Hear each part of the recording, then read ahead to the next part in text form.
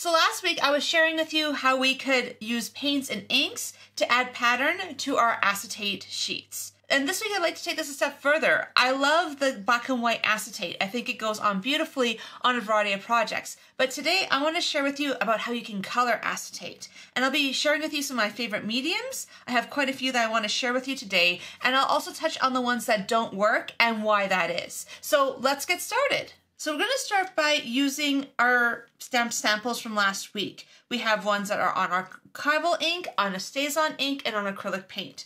And these three ones all react to certain coloring mediums differently. So I'll be sharing with you the pros and cons of each coloring medium and the differences between each of the different surfaces. So I first want to talk about some of the markers that we probably already have on hand, and those are some sort of water-based marker. So that's watercolor markers, Crayola markers, Tombow markers, there's lots of them out there. But I just wanted to show you really quickly what happens when you add them to the surface. So they look like they go on pretty well.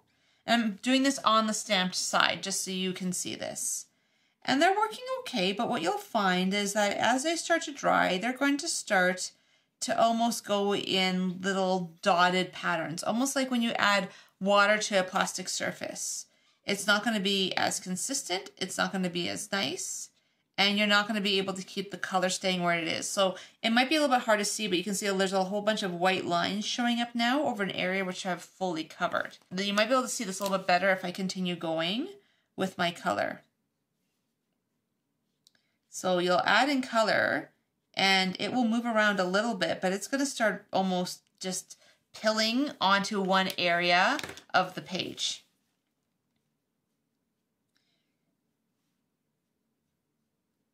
It looks nice, but you can see here how the paint is starting to separate out. It's not staying where it needs to be. You're getting a lot more white spaces. And that's just the nature of watercolor markers. They will not work well on acetate. But since a lot of us have them, I wanted to talk with you about it. The other thing is they're not going to dry. I had pieces that I tried where I let them dry for an hour or two. They were still as wet as when I first put the ink on. So just be aware of that these types of markers are not going to work on any of these surfaces, whether or not you're working on archival ink, you're working on StazOn ink, or you're working on the paint. They're just not going to stay. And basically all of it is coming up off of my hands. And you can take a baby wipe and it can basically remove all the color from the surface. So I wouldn't suggest using watercolor markers with this, but I did want to show it to you just so you understand what works and what doesn't work, so that if you're curious to try it, you can try it. Just don't expect it to actually dry or seal. Because again, watercolor markers are meant to absorb into the surface. That's what makes them lovely, but they won't work well on a surface like this. So one thing that will work on this is faber-castell Pitt pen. So this is basically a pigmented India ink, and this works beautifully on this project. And so basically you can add it onto the surface. It's going to stay where you want it to stay. One thing I will mention is that when you're working on the stamped side like I am, and you could also make the choice to work on the other side if you really wanted to, if you didn't want your stamping and your coloring to be on the same side. I like having them both on the same side because when I flip it over and add it to my project, it really protects all of that color that you've added. So if you're adding other mediums, you don't have to worry about it blending or marring all the time you've put in, creating a beautiful image. And so it's basically just adding this to the entire back of the image. And you can see it goes on beautifully. It doesn't smear the archival ink that you've already added. The only thing about them is it picks up a little bit of the archival ink on the tip of the pen. It's hard to see on camera, but basically what I'll end up doing is just taking it and putting it on another piece of paper to try to clean it off as well as I can. And so that's the one negative thing about using the pigmented India ink on the archival, is it tends to do that. This is also where I can come in with another color. This one, I should have done this one first, which is the lighter yellow, but it still will work in places. And again, you will sometimes contaminate your markers this way. So again, just grab a piece of paper, clean it off. You'll be able to get back to its original color, and you can just keep using them that way. So you'll probably end up with a couple of your nibs getting a little bit dirty, but that's okay. What I like about these Pitt pens is the nib has a little bit of give, but they're not too much give. So this works quite well for these techniques. And then so I'm going in with a little bit more of the red. You can see how nicely that works on the surface. Pigment ink and India ink is something I would highly suggest using on these surfaces. And what's nice too is you can use the side of the pen. You don't have to always use just the tip of the pen to add in these details. Unfortunately, when I was removing some of the watercolor ink, I accidentally pulled up some of the archival stamping. I think it hadn't fully dried or fully cured. And because I was using a lot of pressure, it did remove a little bit of the detail from that one leaf. And if you haven't let the layer of India ink before dry completely, you'll notice that you will pick it up. So it depends on how much you want to try to move it around before determining what the final color is going to be. Or, you know, you can basically let this dry in between layers, and that can also create some really beautiful final results. And so you can see that when I flip it, you still have really good color. It looks really good. It looks really nice. It works really well for coloring the acetate. Because I find that I like adding in the color on the one side, but I really like how it looks on the other side once it's fully dry. So you might be wondering if you can use alcohol inks with these stamped images. With the archival images, I would not suggest it. This is an archival image, and you can see that as I add it on there, it's basically removing all the stamping. So you could be very careful and try to go along the edges, but then you have to be extremely careful with where you add your ink. And I find it's quite a bit lighter than the pigment inks, and so it's not my favorite choice for this. I like sticking with the pigment inks just because I like how they look a little bit better when it comes to coloring and just the general look. But if you happen to have Copic markers and you want to use them, you just need to make sure that every single little line of detail in there, that you don't overlap any of it, or else you're going to basically completely obliterate it and remove it from the surface.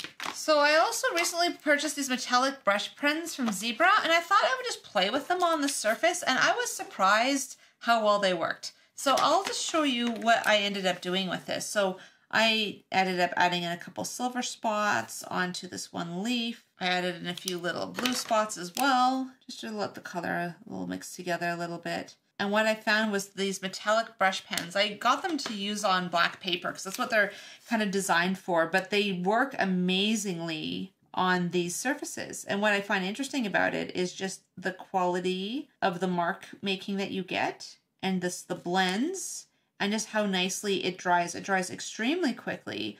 I'm not sure if this is a different type of pigment ink or what's in it, because it is an ink marker. But what I find so interesting about it is just how well it works on these surfaces.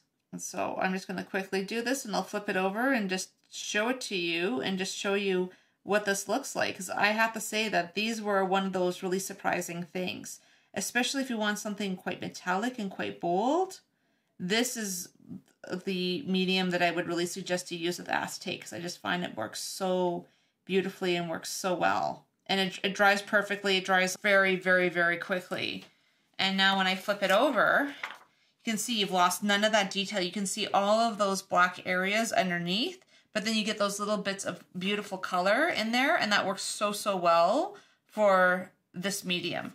So another really great option for adding color to these that will dry really quickly are acrylic paint pens. For this project, I'll be using the acrylic painter paint pens as well as the Artistro paint pens. And if you're interested in a video more specifically about paint pens, check out the description below. I've shared a couple ones of mine that have been quite popular. And so with these ones, the one thing you need to be aware of is they're going to go on fairly opaque. I would actually start with the areas that you want the lightest. Like, you can cover over top of the black because you are going to see it through on the other side. But if you want to have areas in the center that are a little bit darker, then you need to be aware of that while you're adding this onto your page. So for example, if I wanted in some orange areas in here, I need to add them in right away while the paint is still quite wet. And you'll notice that with the paint pens, they do dry fairly quickly. So this is where you're gonna have to work a little bit more quickly if you want to create those layers. And then I'm gonna finish up with a little bit of red in the center.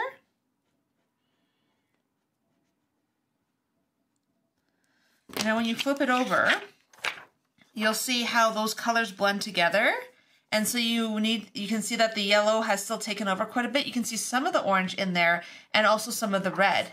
But you'll see there's actually more orange on this side than what you're seeing. So you need to think about what layers are going on first, because just because you layer on layer on layer on layer, it's not going to all show through on the other side. So that is something to be really aware of as you're adding the color. But you can see that they add really, really easily. They dry really, really quickly. You can just cover up the entire surface. You don't have to worry about all of those fine little lines, because you will be able to see them through on the other side. And that's what I love about doing the back side of the acetate and then flipping it over, is now you don't have to be so concerned about having perfect color mixes. You can draw over things and it will look really, really good. And you'll see this area here, I just added some wet paint pen on dry paint pen. It will actually scrape up the other paint pen. So you need to be aware of that if you let it dry, you just want to make sure that you don't scrape off that layer of paint by adding in new paint colors. So you just have to be a little bit careful, but it's also a great way of fixing mistakes. If you find that you don't like the way this looks, you can just scrape it off with your finger or even just with a little bit of the pen, and that's going to give you that color that you want. The nice thing about the paint pens is you can actually create blends by just adding them on top of each other, because unlike other surfaces, when you're working with acetate, you do have the blending ability because it just stays wet a little bit longer than what's normal for a paint pen, just because of the type of surface. Because again, acetate, nothing dries quickly on acetate. It's going to take a little while to dry and get those colors down. So something just to be aware of. It's not going to work the same as paper, and that's why it takes a while to figure out which mediums work best, not because they don't work, but more just because you have to be aware of the nature of the medium. It's not going to absorb. It's not going to work in ways that we're used to with a lot of our other papers. And I always like flipping it over. And you can see, because I didn't leave areas of red, I just tried to add it on top. It's still coming through, it's just a lot lighter. So again, things to realize. So this is almost where, if you want those bright centers, I would start with the bright centers first. And then if you're finding your paint pen's getting a little dry, give it a bit of a shake, give it a little bit of a press like that. And that's the way you can kind of keep it going. And so in this case, I would actually start with the red first. Let it blend in with the orange. And what's really nice about this is, like, again, I'm not being very precious with the coloring. I'm not putting in a lot of time. I'm just adding in color really rapidly just to create a little bit of color down on the surface. And now I'm going to come in with the yellow. I just love that you can just basically cover up everything and still have it work out really, really well. That's the one benefit of using these types of pens and using this type of material. And because I kind of misstamped a little bit here, there's no reason you can't just add in a little bit of color to help with that. And what I'm going to actually do is come in with a little bit of my gold paint pen here.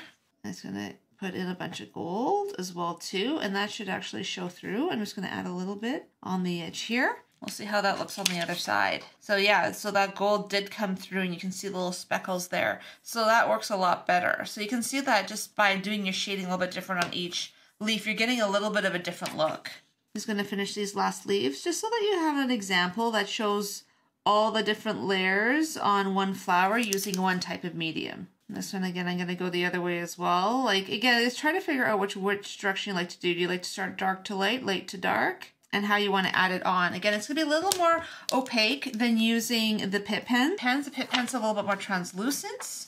So you can see that that translucent color is still there.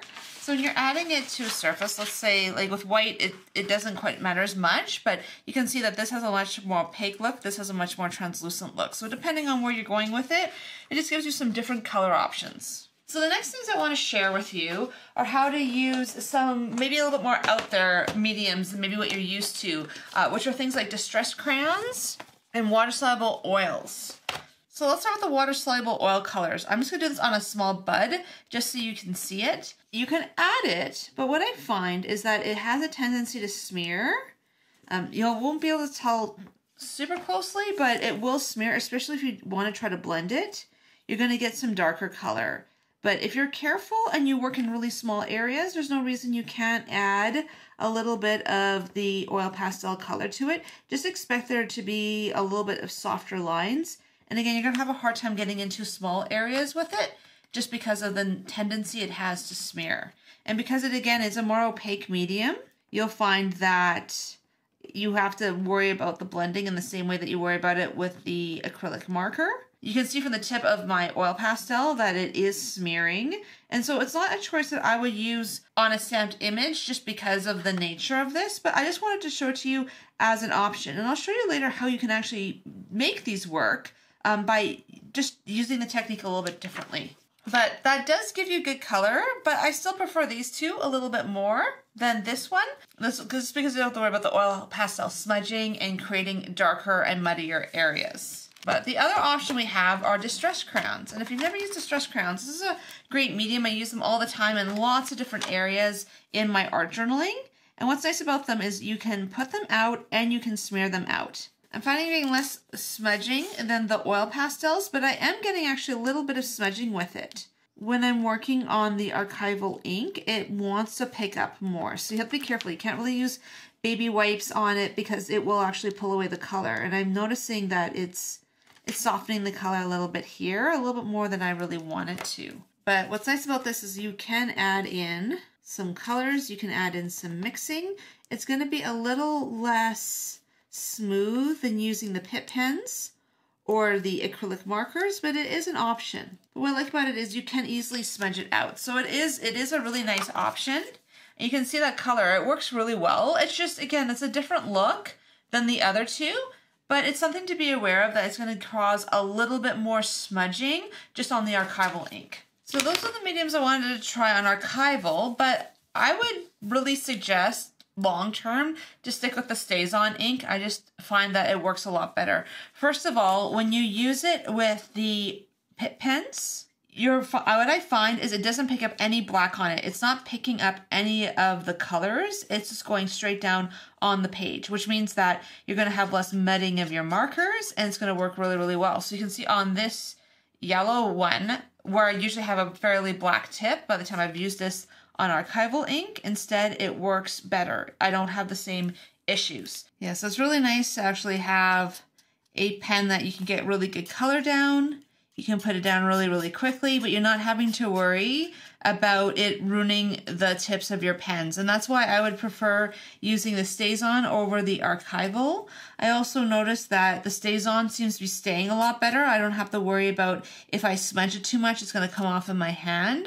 And I think that's just the nature of the archival, as being oil-based over an ink like this that's really meant to work on surfaces that are completely non-porous. That's why I choose the StazOn over the archival. What I really like about these pens is because they have the very fine point. You can do the details, but then you can use the sides of it for just adding a lot of color down really, really quickly. What I like about these ones is they have enough bend in the pen that you get a really good result, but at the same time, they don't take over too much. And then when you do things like this, when you blend a dark and light together, you're just going to basically just need to wipe your pen in between just so that you can clean the pen off. That's just going to be the nature of any time you want to blend these colors while they're still wet. And because we were working on the acetate, it is going to stay wet for quite a while. And the same kind of goes with these zebra pens. The zebra pens are kind of the same thing that we had with the archival versus the StazOn, is they go on really nicely. Again, they completely cover the surface. So if you want to add in some highlights, you're going to just need to be able to add them first. The paint pens work the same way as the archival. You usually still get a really good color. It works really, really well. Again, I wouldn't necessarily use all these different mediums on one. I'm just wanting to show you just how different mediums work together, which is why I'm doing so many different mediums just on one picture for today. But yeah, you can see that it works really, really well, adds color really easily. If you don't have a paint pen, you could also use a brush for this. There's no reason you couldn't. It's just going to give you, again, a different look. So kind of depends on what you're going for style and design, and that's just going to affect the color choices that you make. And the area I feel like the StazOn shines the most is actually using more of the oil pastels. You're still going to get maybe a little bit of smudging, but not nearly the amount of smudging as you would with the archival. You have a little bit of darkening of color. I can see it's adjusting a little bit as it goes on. So yeah, you're getting very little color pickup. The hard thing with the archival is that because it's just not staying as well on the acetate, you're dealing with more blending issues. This is a much more pure color with the StazOn than I ended up with the archival. And the same actually applies with the distress crayons. I find that with the distress crayons, I can add the color. It looks more pure. I can blend it out more. I don't have to worry about it pulling up. And I find that you can even wet it a little bit with a baby wipe, and you can try to blend and move it and get a little bit more smooth look. When I tried doing that with the archival, what ended up happening is it basically pulled up the image.